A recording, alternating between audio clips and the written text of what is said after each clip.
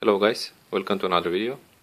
Today I just want to show you that I finally tried to make this motherboard working again.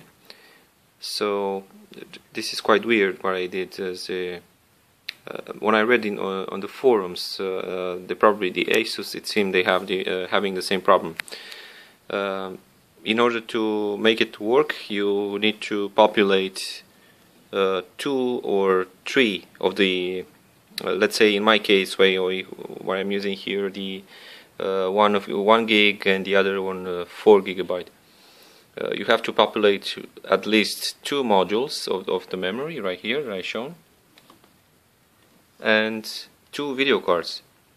Now the big problem that I encountered actually is I'm gonna tell you exactly what I did. You need to populate 2 slots of PCI Express. Okay, so what I put here is the Radeon R9 280X and the 5770 on the second slot, which is 8X. Okay, so in this way it will be 8X 8X. Of course I'm not going to use this because you cannot make crossfire or anything. Yeah. So, and also the BIOS that I've changed, the BIOS chip that I replaced from here, I took it apart from the Asus Sabertooth and put it here.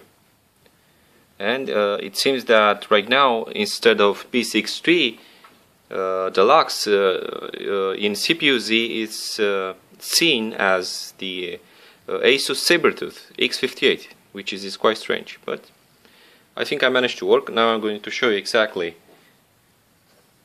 how I did and how it actually works.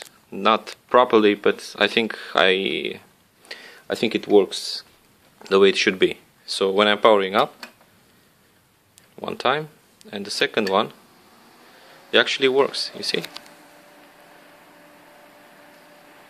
And of course it's going to post. Right here we have the hard drives. I attached the it works. I have to shut it down. I attach right here the hard drives and my SSD 120 gig, and right here we have the another wire here that I from all.At to PCI Express right here. And sorry for the mess that I made here. I didn't have the available bench for actually testing these parts again. But what I can tell you is that I'm very happy that I managed to make it work, and yeah, not throw it away like in a dumpster or something. Yeah. Thank you for watching. The next part will be the testing exactly how the games and application works. And thank you for watching.